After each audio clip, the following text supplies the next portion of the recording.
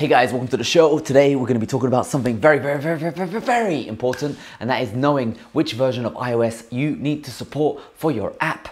Now, I always get confused about this and I always get lost in App Store Connect, so I'm going to be showing you how to support all the various versions of iOS, which version you should be supporting and all that kind of stuff. So I'm going to jump in on my screen.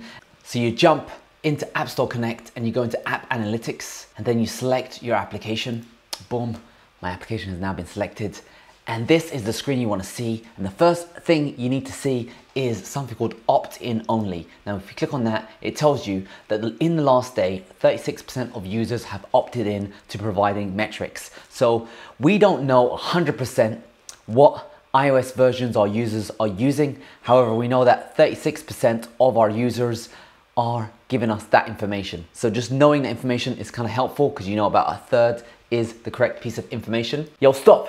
One more thing, you guys are probably thinking, yo Ash, why are you not using Firebase or all these kind of analytics providers that give you all the analytics you want from your users, all the crash reports, instant, all that kind of stuff? And the reason is, just like you don't like being spied on and having your data sold to Google, Facebook, all that kind of stuff behind your back, I don't like that too, and I'm not gonna abuse my users by installing those third-party analytics providers. You can do that, it will give you lots of insights. You can definitely get a lot of information. You can even find out where your users are tapping on the screen. You can do all this kind of nonsense recording for your apps.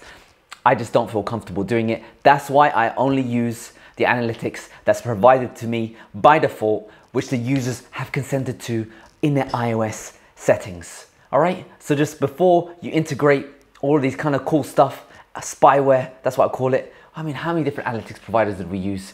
Every single, I guess everyone uses them. Everyone uses them, but I'm not gonna use them, and maybe you shouldn't too. That's it, that's it. Yeah, tell me what your favorite analytics provider is, and I'll find you a report telling you how much data they sell, how much of your users' data they sell to all these third parties. It's not good, don't do it. You then jump into metrics. And then instead of filtering by date, you want to filter by platform version. And just like that, you can see on your screen all the various versions of iOS that people are viewing your app in. So this is product page views, and you can go ahead and see the impressions, you can see the app units, and most importantly, you can look into sales because you want to see the big users actually paying you, which version of iOS they're using. What's the point of releasing a new feature for an iOS version that your paying users aren't using?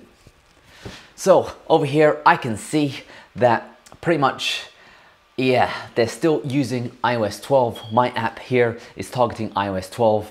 And unfortunately, I can't switch over to iOS 13 yet because I still have paying users using iOS 12. Now there is a way to target both iOS 13, 14, 12 at the same time in code.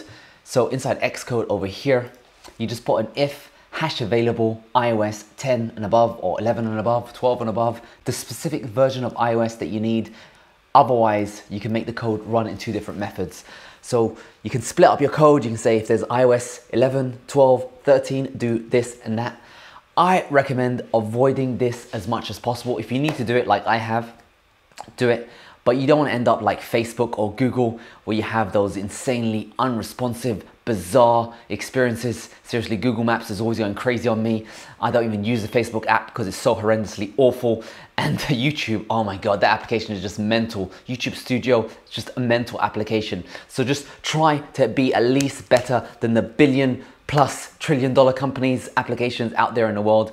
And hopefully you can make a great experience for your users. So that's just a little demonstration on how to know which version of iOS you should be targeting.